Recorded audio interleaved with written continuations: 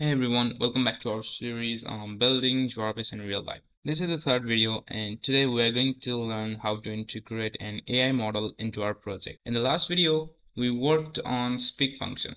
Now, instead of building our own AI model from scratch, which can take a lot of time and effort, we're going to use some existing models that are already available. I'll show you how to customize these models to make them do exactly what we want using prompt engineering. One of the models we're going to use is Mistral.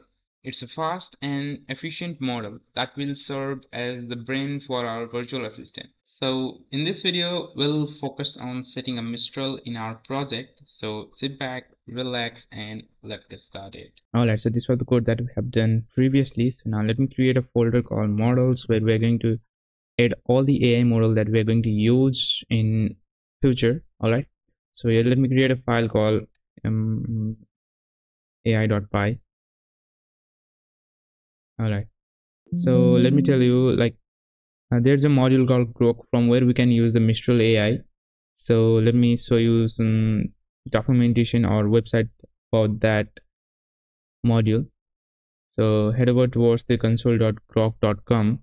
Here you will see this type of interface. Just click on documentation and you can read the documentation if you have time. But now let me tell you how we can integrate Mistral model. So first of all, here you need an API key to make it working. So go on API key section and then click on login. Then it will ask you to sign in or sign up, then do the necessary stuff. Then you will be redirected towards this page, and once you have done that, you will be able to create an API key. So just create an API key, then let us move towards the coding part. So first let us import that Grok module. Alright, so that so let me create a file called api.py. And here let me paste the API key. Alright, so let me import that file as well.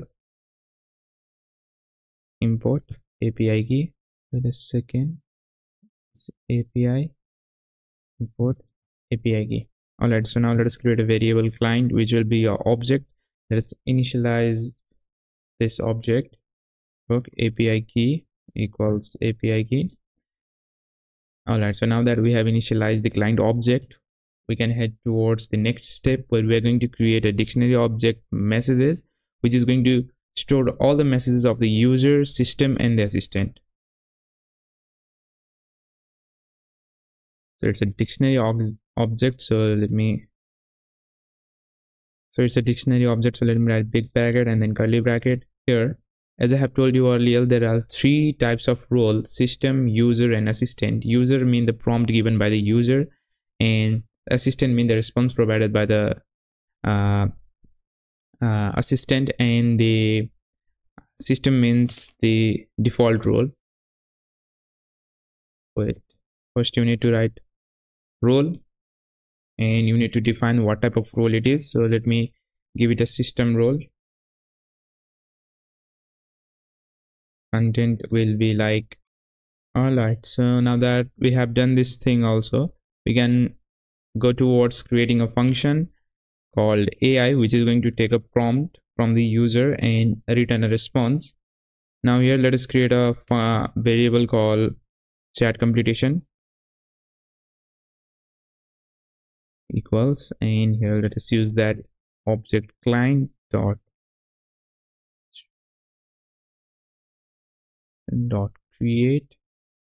Here inside the parameter we will provide messages first, messages that we have created, this one. All right, and after that we need to select a model also. So whenever you go on their website and visit their documentation, then you will see a section called models. Here you can find a lot of model that Grok API supports. So there are some model like Llama 3 8b, and you can see the developer as well. So now we're going to use this Mistral ATX7b, and you can see their developer context window. All right, so let me give it like model. model equal, and let me paste the name of the model. All right, so now let's create a variable called response, where we are going to store the response provided by the Mistral AI. So this chat computation dot choices dot content. All right, so now it will take a prompt and pass that prompt towards the Mistral AI, and we will get the response in this response variable. So let us return this variable. All right, so as I have told you that it will take three parameter, three thing as role: system, assistant, and user. So we're going to push all the data inside this dictionary whenever we got some response or whenever we got some user query.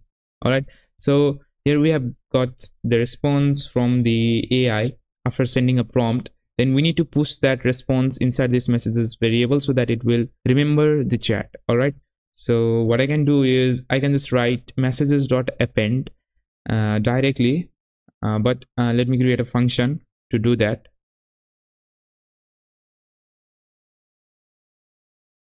And it will take two parameter, a role and a content. Here let me write messages.append and create this type of content right over here.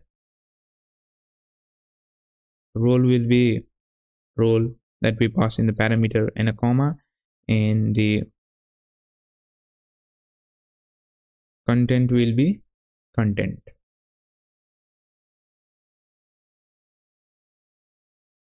All right, so let us call this function right over here, add messages, and the role is assistant.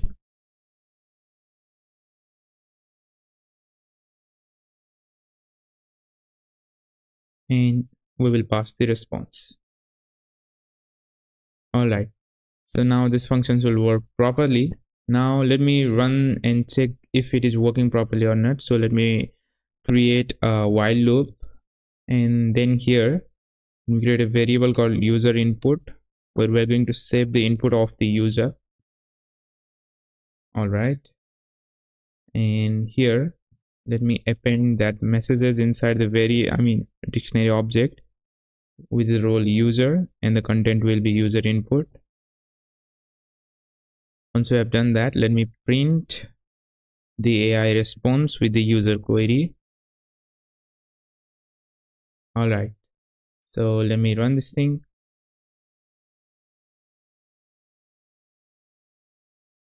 Now it is asking me to input something, so let me write hello.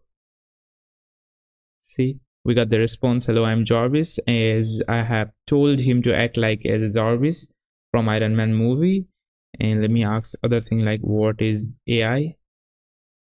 All right, you can see the response is fast and it is performing well. All right, so yeah, that's much for this today's video. I hope you found this video helpful, and yeah, that's much for today. I'll catch you in the next video. Till then, take care. Bye bye.